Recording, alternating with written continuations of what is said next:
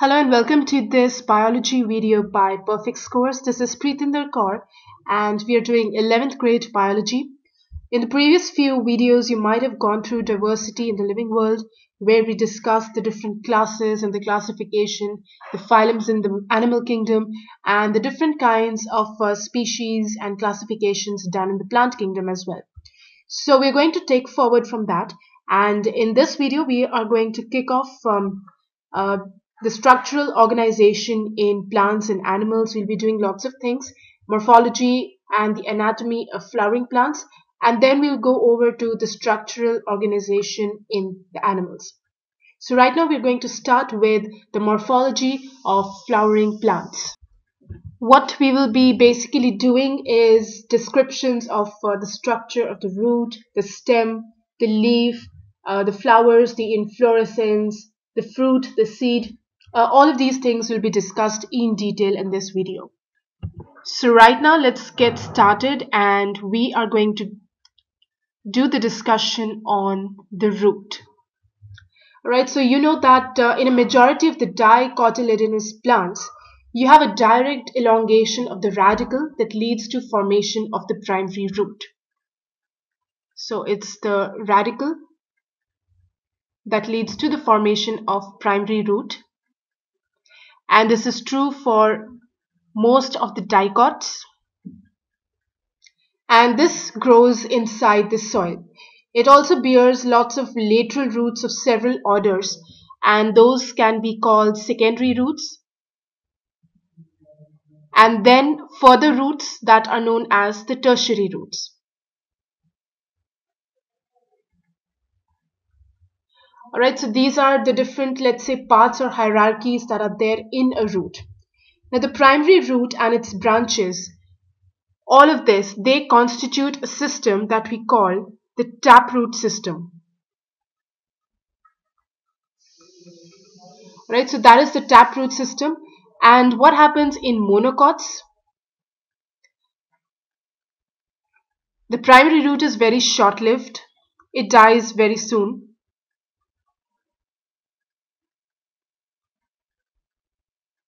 And it's replaced by a large number of roots. So that gives rise to what we know as the fibrous root system. An example of this is in the wheat plant, because wheat is a monocot.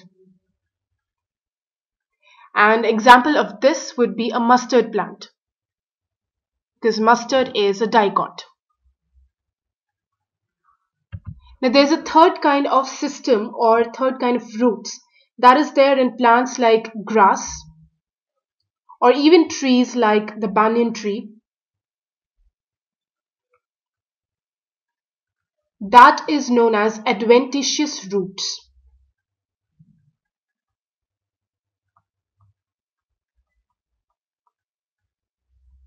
Now these roots arise from other parts of the plant other than the main radicle.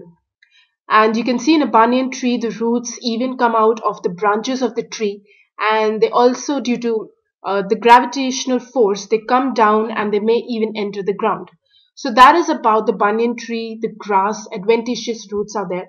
Now the main functions of the root system are obviously to absorb all the water and the nutrients from the soil. Second would be to give a proper standing and an anchorage to the plant parts. And third would be to store the food material, and the fourth function is to synthesize some plant growth regulators. So those are the functions. I'll just write down here. Absorption of the important water and nutrients, providing a proper anchorage to the entire plant, storing the reserve food material, and the fourth one is synthesize some plant growth regulators. So those are the four important functions of the root in a plant. The next thing that we have to do is the regions of a root. So let's suppose, let me draw a little diagram over here. Right, so these are the fibers coming out, the secondary roots and then the tertiary roots from the main root. So this is known as the region of maturation.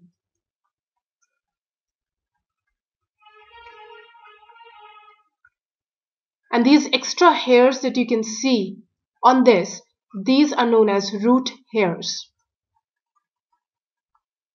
This is known as the region of elongation, because this is the area that keeps on growing and growing. This is just a mature area where only the fibers keep coming out. That means the root hair. Now over here at the end, you have a region of meristematic activity.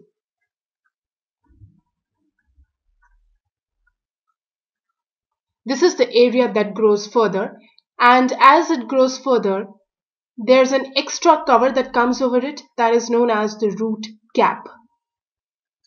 So basically you can say that the root is covered at the apex by a structure called the root cap that also protects the tender root as it makes way through the soil. So this part is protected by this root cap. A few millimeters above you have the region of meristematic activity. The cells of this region are really small. They are thin-walled and have dense protoplasm. So cells are small,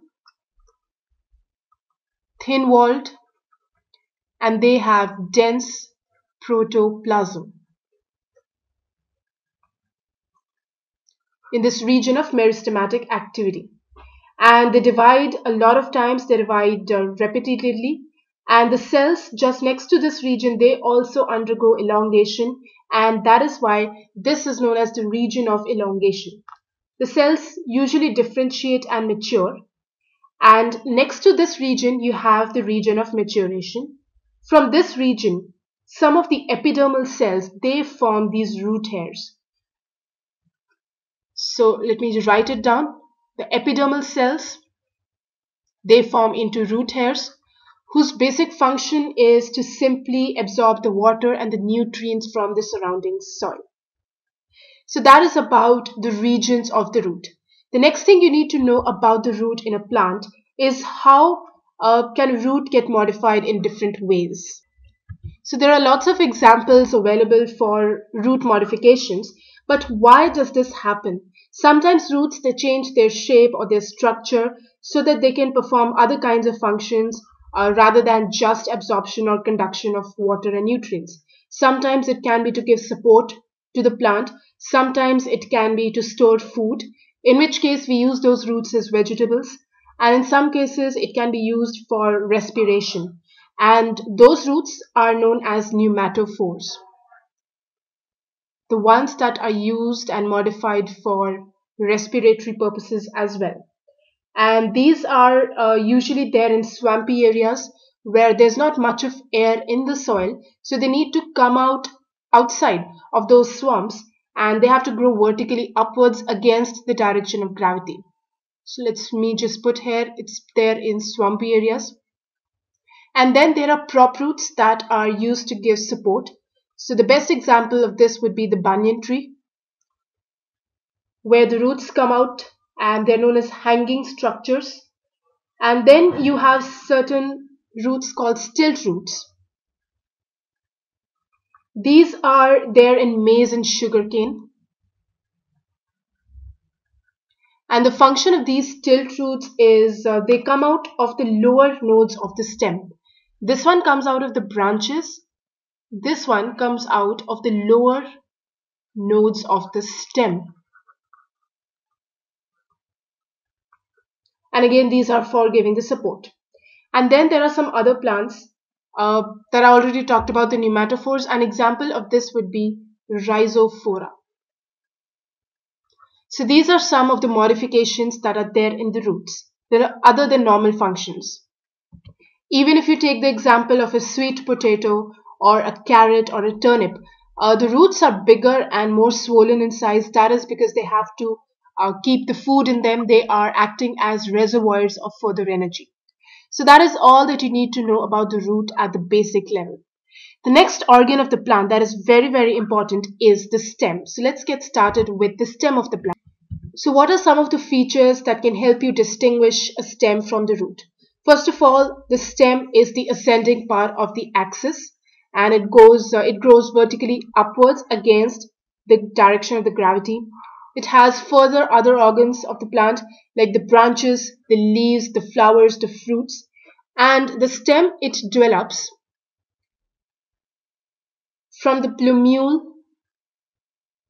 of the germinating seed. Plumule of the embryo of a germinating seed.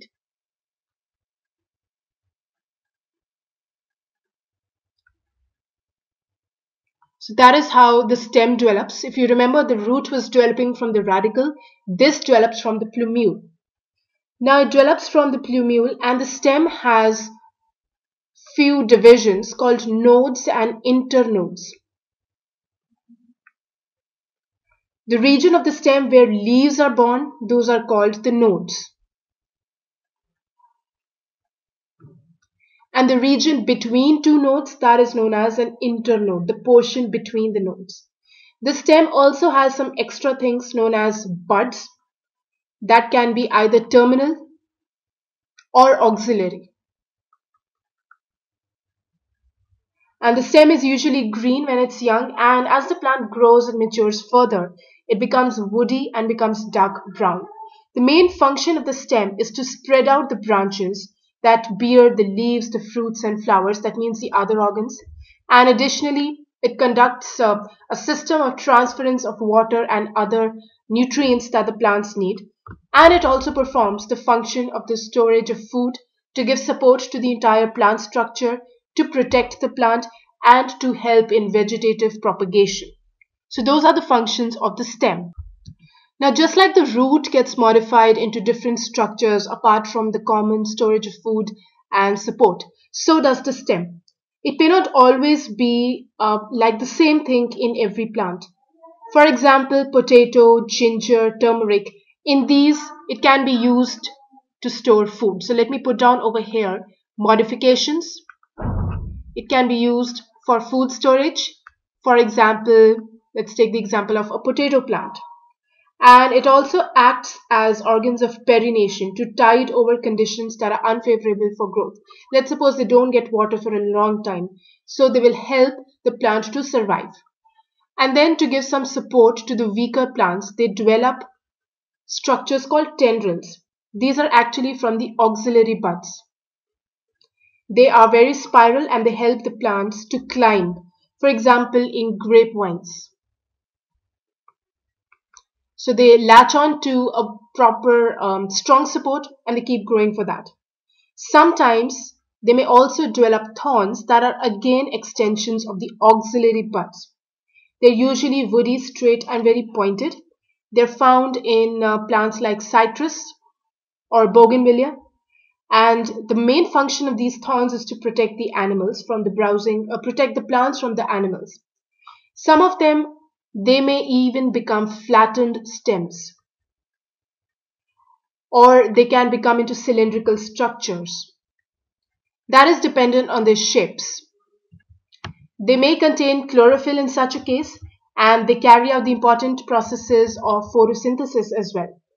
And then sometimes plants have underground stems, for example, grass and strawberry. They spread to newer areas, and when the older parts die, the new ones are formed.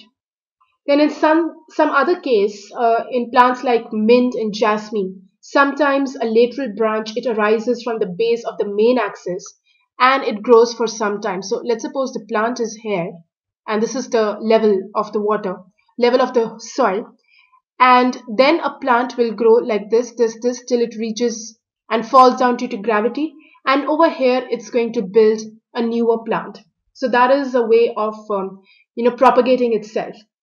Sometimes, like in banana and pineapple, the branches, they originate from the basal and the underground part of the stem. They grow horizontally. That means, let's suppose this is the plant. They arise from here. This is the root. They arise from here. They grow in a horizontal fashion and then come out outside of the ground obliquely to give rise to a new plant. So this takes place in case of banana and pineapple. Well, this was in the case of mint and strawberry and jasmine. The underground branches are there in strawberries. So that is all about the stem that you need to know at this basic level of 11th grade. That stem, it comes from the plumule of the embryo of a germinating seed. You have nodes and internodes where leaves are born.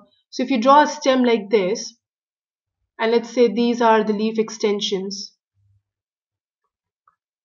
So this point and this point and this point will be known as the nodes.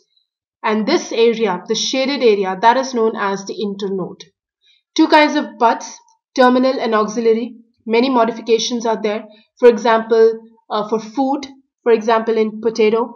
Tendrils like in grapevines that are also part of the auxiliary buds. Thorns that are part of the auxiliary buds. Example citrus. Then they can be flattened, they can be cylindrical, they can grow underground for propagation in all directions like in strawberries. They can also grow over the ground like a lateral branch, and finally it comes and touches the ground, for example in mint and jasmine. Or they can grow horizontally under the ground and then come up to form a new plant, for example in pineapple and in banana. So that is all you need to know about this stem, and that is all we are going to cover in this video, that is information on the root and the stem. So in the next video we'll go ahead and start off with the description of the leaf as an important organ of the plant. So thank you so much.